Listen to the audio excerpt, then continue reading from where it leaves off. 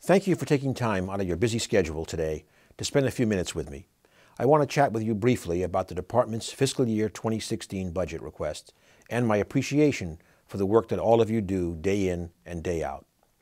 As employees of the Department of Energy, we all have a unique and vital mission.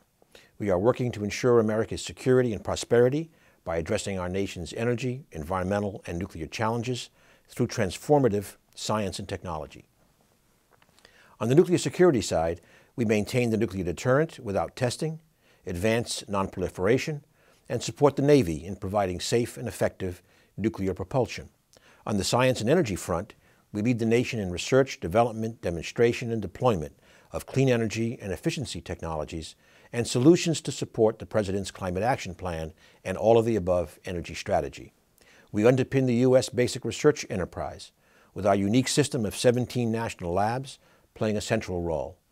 And we are engaged in the largest cleanup effort in U.S. history to safely remediate the legacy of 5 decades of nuclear weapons development.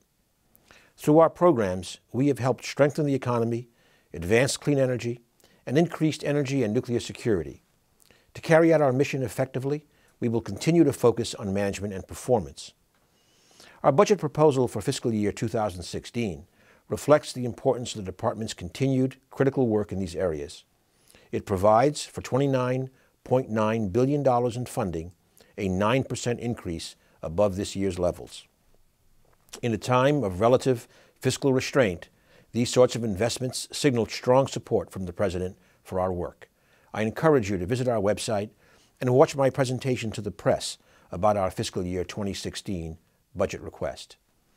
Despite budget constraints over the last several years, we have significant accomplishments. Of course, we would never be able to achieve our mission and realize these successes without you, the talented, dedicated, and diverse workforce of the Department of Energy.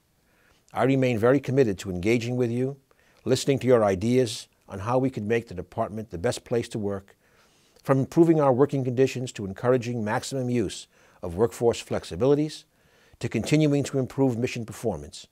And I expect leadership across the Department to do the same.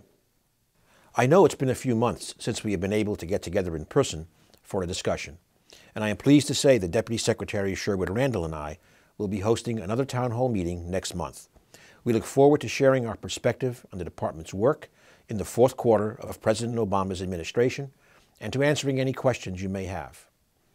Thank you for your dedication to the Department and for your service to our nation.